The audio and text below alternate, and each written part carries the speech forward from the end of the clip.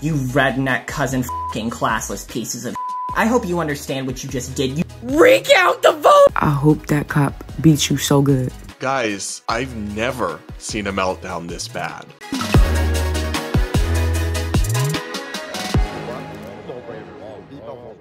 I'm Brad Polumbo, and we're gonna cover TikTok's insane, unhinged, and unreal meltdown over Trump's massive election victory. We're gonna take a look at LGBT TikTok, Black TikTok, just unhinged TikTok in general, and so many other videos that are going absolutely viral that just show how insane and out of touch some people are and how they just can't handle this development whatsoever. I've truly never seen anything like it. The meltdowns are insane and unprecedented. Let's take a look at the first batch of people just simply melting down. You redneck cousin f***ing classless pieces of I hope you understand what you just did. You don't because you're really f***ing stupid, but I hope at some point you have to reckon with it on a personal level at least a little bit, because you f***ing mouth breathers, you absolute worthless who like to thump your Bibles and talk about the absence of family and God in the modern day,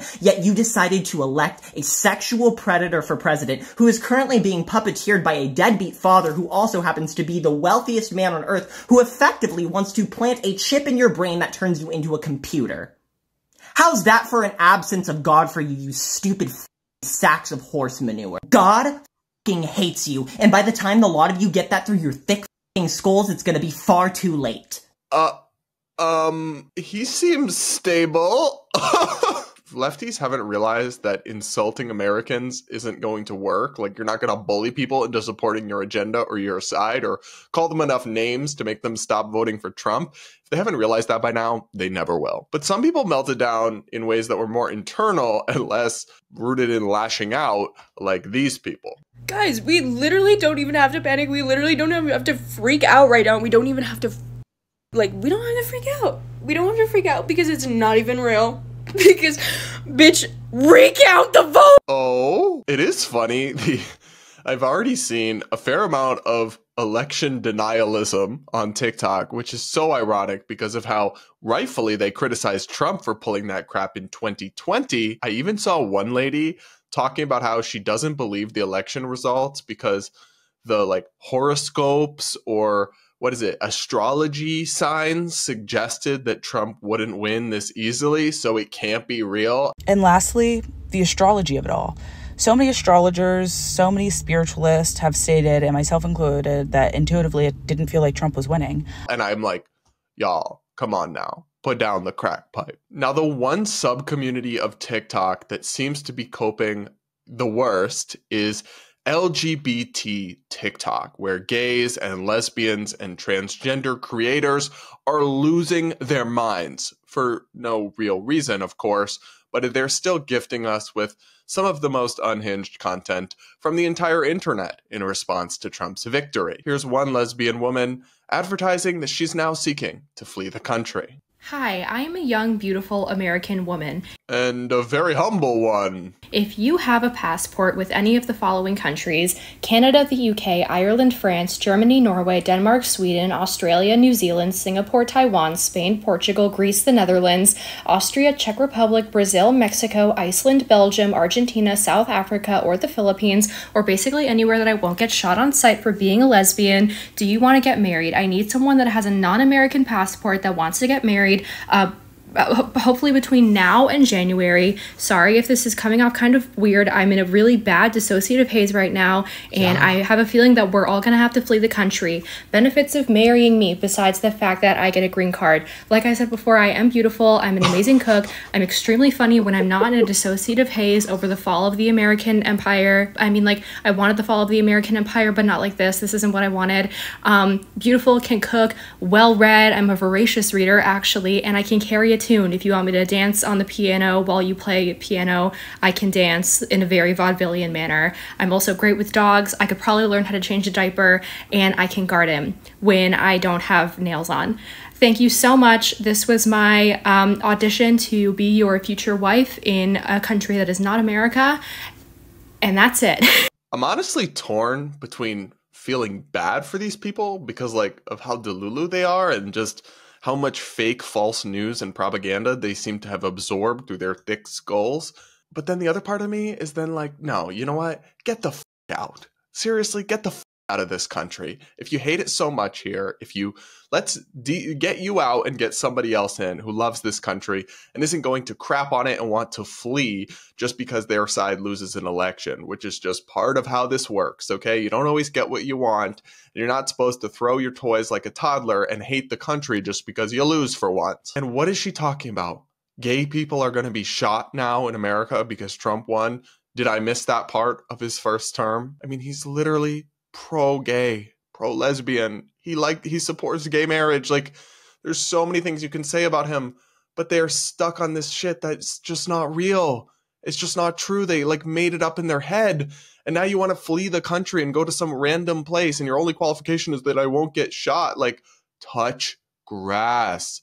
It's giving unhinged. But I'm actually fully supportive of this lady's plan. Seriously, get out. Go. Reach out to me. I will pay your airfare on the one condition that you sign a contract that in exchange for the money, you will not come back. Up next, we have a trans TikToker who is warning the dolls, which refers to trans women, that they're all going to have to flee the country. I'm so serious, dolls. Like, what is the move? Where are we moving? Where is the doll link up happening? You know, where is DollCon Transylvania going to concur? Are we flooding Canada? Are we, like, y'all keep saying Europe, what part of Europe?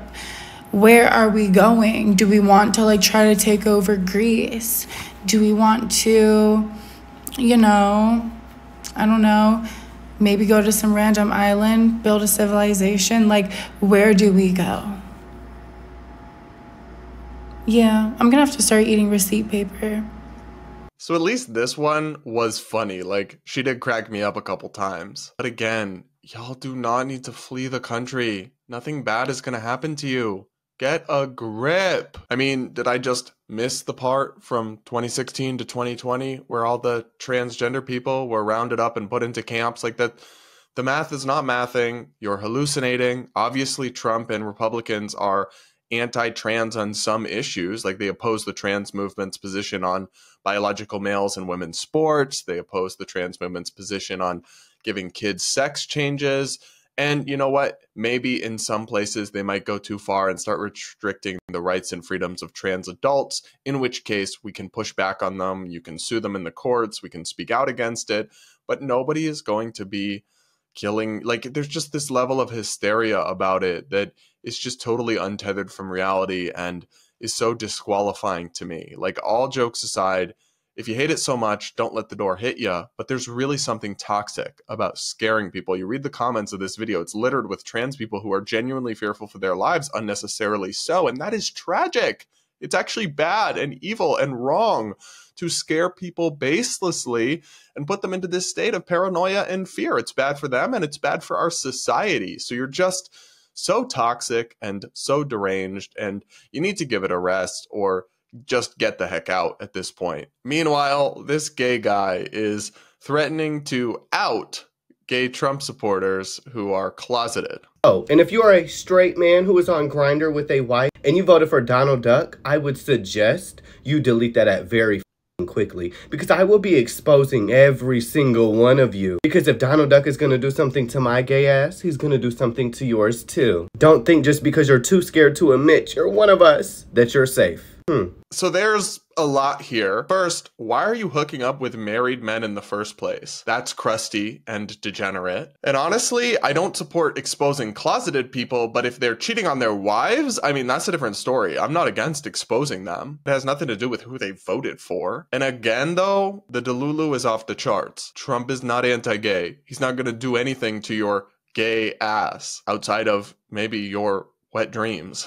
So there's just no need for your revenge tour or your rage towards these gay people who voted Republican. And also, they're entitled to do that. They're Americans with the right to vote the way they see fit. And they may well have different opinions than you on everything from the border to inflation to foreign policy to abortion, because they're individuals, not members of some homogenous hive mind that is obligated to vote a certain way, or they're traitors who must be exposed and attacked. That's actually giving cult. my dear. You need to touch grass and stop hooking up with married men, you crusty. Now we got to move on to another genre of TikTok outrage over the election and Trump's big victory that's targeted towards racial minorities who dared vote Republican, which they did in higher numbers than expected. They're getting some of the most insane hate I've ever seen on TikTok, including from woke people hoping they get brutalized by police brutality. You can't make this shit up. If you're a black man and you voted for Trump, I hope that cop beats you so good. I really, really do. I really, really do. I'm wishing it on you. Love you. Not really. Make sure your homeboy record it and send it to me. I will post it and laugh. She seems normal and well-adjusted. Y'all, never have I in my life wished for someone else to be the victim of police brutality. Like, that's not something a well-adjusted, happy, normal person thinks, even about people who disagree with them. She wasn't the only one. This was like a little trend where black TikTok, or at least some black TikTokers, were getting on the internet and saying with their full chest that if you're a black person who voted for Trump, they hope you get George Floyded. And one last thing, and I don't care if y'all hate me for saying this, but if you're a black man or a black woman and you voted for Trump, and Lord forbid, Trump actually ends up winning, God forbid it. God forbid it. And he actually ends up winning. If you experience any type of police brutality from this day forward, it doesn't matter. Don't come to us with it. Don't ask us to share the story. Don't ask us to put money on the GoFundMe. Don't ask us to like, share, repost. Don't ask us to do anything. This is what you wanted. This is the life you wanted. This is the story you wanted. This is what you wanted. This is what you wanted. And actually, you should probably go back and thank those police, because with full immunity from Trump, they could have just right there, but they let you walk away. So maybe you should thank them, but definitely don't come to us. This is so wild. I can't put myself in the headspace of somebody who wishes brutal violence on somebody because they disagree with you. Like, God forbid, black men have different opinions on various complicated policy issues that lead them to vote for one candidate over another. You want them brutalized by police. That's psychotic. Now, I actually disagree with the position that she references in this video. Trump has said he wants police officers to have absolute immunity from lawsuits if they do something wrong. I don't agree with that. I don't support that. I think that's a crazy idea. But you can push back on that without wishing brutality onto your fellow Americans. And frankly, that's just probably not even on the radar of most people who voted for Trump. They're worried about the border. They're worried about inflation. They're worried about national security. They're worried about so many things.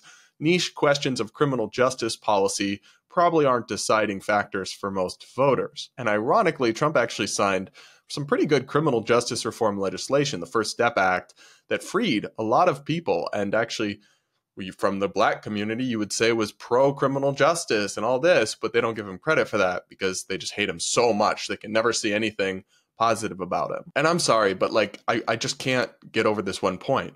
If you find yourself wishing police brutality on your fellow citizens, you are not the good guy. Like, this isn't hard. That seems so straightforward. Another popular TikTok had a similar message for Latino people who voted for Trump, of which there were many this time around. And I'm going to just say this. If you were part of that 68% of Latinos that voted for that man, don't look at me. Don't talk to me. When we're on the bus getting deported, don't even look in my direction. I do not want to conversate. I hope every single time you go to the panaderia, you get a stale piece of bread. I hope every single time you get a tres leches cake is drier than your grandma's kneecaps. I hope that you eat a tamal with raw chicken and you get E. coli. I hope that you always have snow in your driveway. I hope your transmission blows up. I hope that when you try to put on a jacket, the zipper breaks. I hope that every single time you put on lotion, you get ashy again. I hope that the eczema comes back. I really do hope that all your worst nightmares come true. My name is Ricky Jose and I approve this message.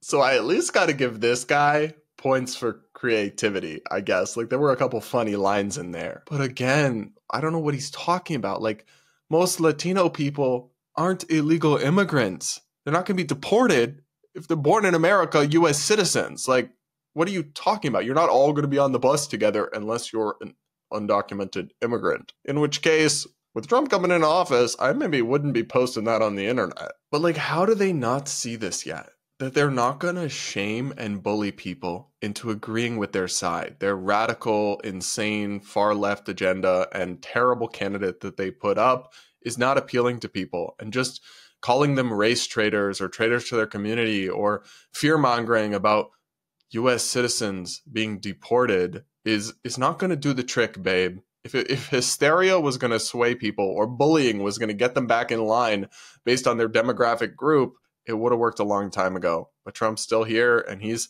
still succeeding politically. So at some point, y'all have to give it a rest and you have to try something different or you're going to keep losing. But all signs are that the woke people, at least the ones on TikTok, are not learning their lesson and are just going to keep insulting people and calling them names and wait for that to work and change people's minds. If you voted for Trump, f*** you. If you voted for Jill Stein as a vote for Trump, f*** you. If you didn't vote at all and just decided to lie there and take it, f*** you. Well, she seems like a real sweetheart. How do they not get by now that you're not going to insult people into agreeing with you? Will they ever learn? Or are we going to have Donald Trump Jr. 2028? Now, some people on TikTok are making some reasonable conclusions from the election results. Like that you can no longer trust all white people. And white people, I know it's not all of y'all, but I don't trust you. I don't trust any of y'all anymore. And it's on sight. The first white person I see, oh my god. Is that a threat? And babe, it's giving woke KKK. You're out here castigating an entire racial group and you're saying you won't trust people because of their skin color, but you're supposed to be the progressive one, the woke one. Holy crap.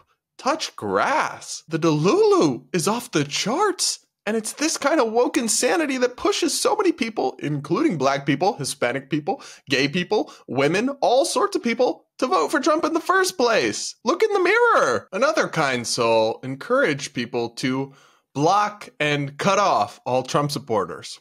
This is your friendly reminder to go to Donald Trump's page and see who you have as mutual followers because it's time to unfollow them and take the trash out. Bye. Excuse me?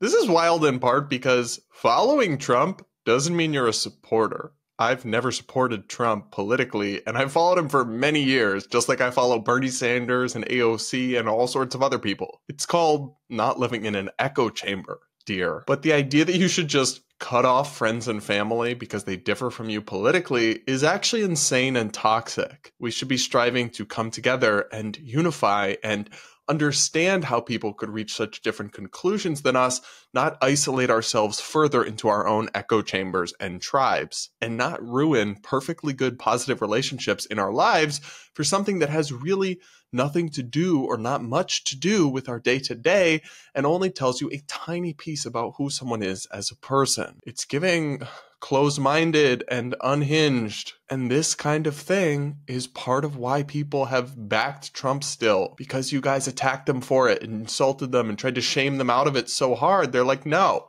f you. And look how that worked out for your side, babe. Not well. Some TikTokers even wished natural disasters onto states that voted for Trump. Yes, seriously. And to you bitches in Florida, y'all bet not ever ask for another motherfucking prayer. I can't wait till that bitch float off the motherfucking U.S. That's why y'all be having the shit that y'all got now. Y'all deserve it. So my dear, this is actually insane. The best time to delete this video would have been immediately after posting it. The second best time would be right now. You really just suggested that the state of Florida, by the way, which almost half of which, like 45% of which voted for Harris anyway, deserves devastation, death, destruction, and natural disasters because they disagree with you politically. You really have that energy for kids who die in these disasters or whose schools are destroyed or homes are ruined? Like, you're sick in the head, babe. And even having that energy for the people who do support Trump, even adults who just think differently than you, is evil. It's actually evil to wish death and devastation onto people because they disagree with you. When you're on the side of the natural disasters and against the people who are having their homes destroyed and losing their lives, you're not the good guy. I don't know how to explain this to people. It seems like it should be obvious, self-evident. It's basic morality. And again, like, do you think this is going to change minds? Do you think this has over 2.3 million views on TikTok. You think this is going to win people over? How's this kind of messaging been working out for your side? But of course, some of them really can't understand what happened last night, at least not at any deeper level than America just hates all marginalized people. That's literally what some of them sound like. It's just so awesome how much this country hates women. So awesome. It's really awesome. Like, how awesome would it be to live in a country that, like, doesn't hate women? That'd be so cool, right? I'm sorry, but if you think the electoral divide in our country boils down to people who hate women and people who don't hate women, when all these complicated issues affect people's lives and divide us politically, you're actually a simpleton. If you think that all the women who voted for Trump and all the men who love those women just hate women, that's the only explanation for their behavior, you are an intellectual toddler. You just lack the capacity to understand any degree of nuance. Like, in some ways, I do think it's fair to really question Trump's record with women and the things he said, the things he's been accused of, but people support him in spite of that, not because of it. And if anything, it should prompt some soul searching, some reflection that your side and what it's offering Americans is so unappealing that they're going with that guy over you in huge amounts, including women, including many minorities, including many gay people. Like, maybe, just maybe, the problem is you as well. Not just that half the world is evil and hateful and just the terrible, meanest, baddest bullies people. Give me a break. The one common trend I'm just seeing in all these insane TikTok meltdowns and reactions to the election is zero accountability or self-reflection of any kind. So there are so many more of these videos and they're just being posted like crazy, but I'm going to leave it there in terms of content to react to today. I might have to do more tomorrow. Honestly, I don't know if they just keep coming, but I just have a couple thoughts about this election and about this online discourse over it that I want to leave you with. Number one, I said this before the election. No matter who won, our country is going to be okay. America is a strong, beautiful country with strong institutions that will hold if Trump tries some crazy shit and if Kamala did some of the terrible things she had planned. Either way, the sun will rise again. We will have another election.